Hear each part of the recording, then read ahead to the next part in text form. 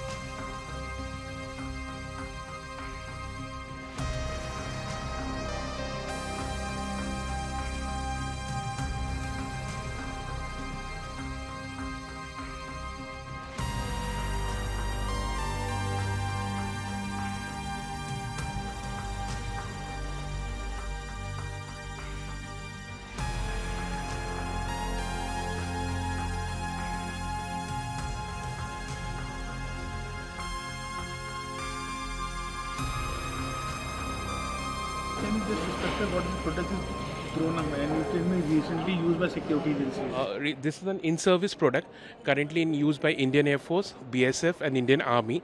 And recently, you must have seen in the news, the Manipur is under attack with the drones.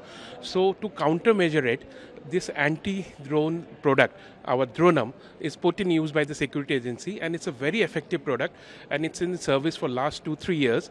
And based on that experience, the security forces have got the belief in this product, and they have deployed it, and it's put in a very effective use. So could you specify about its capacity and how much is effective against the Yeah, I mean it's any stealth drone attacks and something? yeah, it takes care of almost all the drones.